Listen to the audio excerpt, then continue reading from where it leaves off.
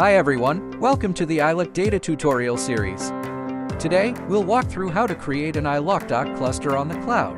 EloqDoc is a document-oriented database engine, fully compatible with MongoDB, perfect for flexible data storage. With compute storage decoupling, you can scale storage independently from compute, making it ideal for massive datasets at minimal cost. Most importantly, EloqDoc delivers predictable high performance every instance. Even in the free tier, comes with dedicated resources, providing up to 10x higher throughput than MongoDB Atlas's free tier. As a free user, we give you 25 gigabytes of storage. First, open your browser and visit https://cloud.eloqdata.com/login.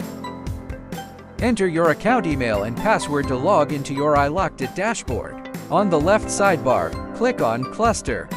Then, click the Create Cluster button in the top right corner.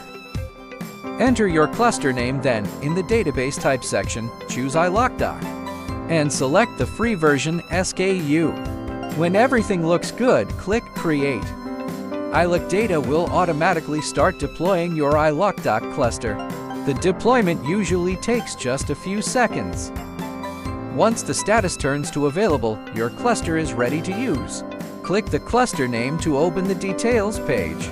Here, you can view the connection string and use it to connect your application. Now, copy the connection string. Next, let's go to the terminal and connect using the copied string. Once connected, you will see a success message. For more details on EloqDoc's capabilities, check out our article via the website link shown in the video. Thanks for watching.